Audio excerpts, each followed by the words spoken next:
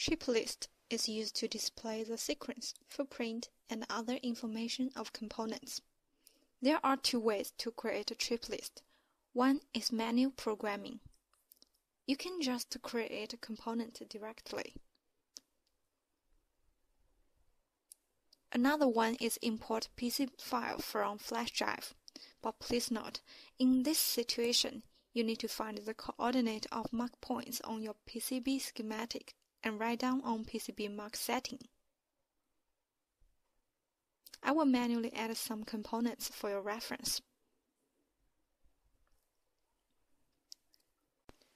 Since the first component should be aligned with what we've created in panelized first treat setup, I will just copy it.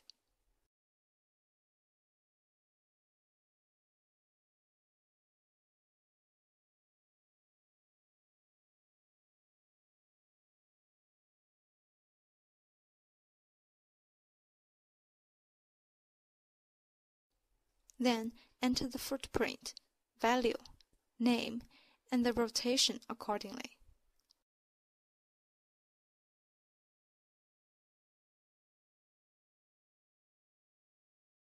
Please note, the horizontal is regarded as 0 degree, and the angle will be increased in an anti-clockwise direction. You can follow the same step to add more components.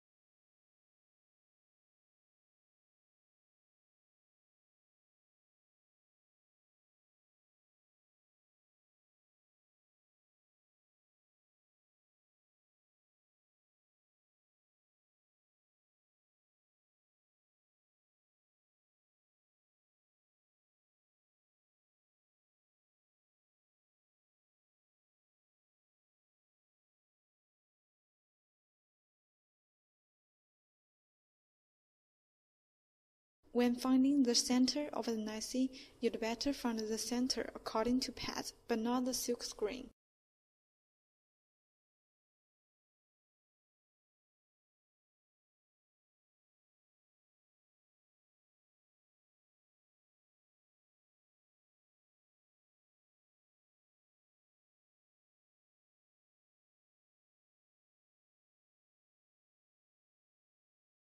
You can by pressing up and down to change the sequence of each component.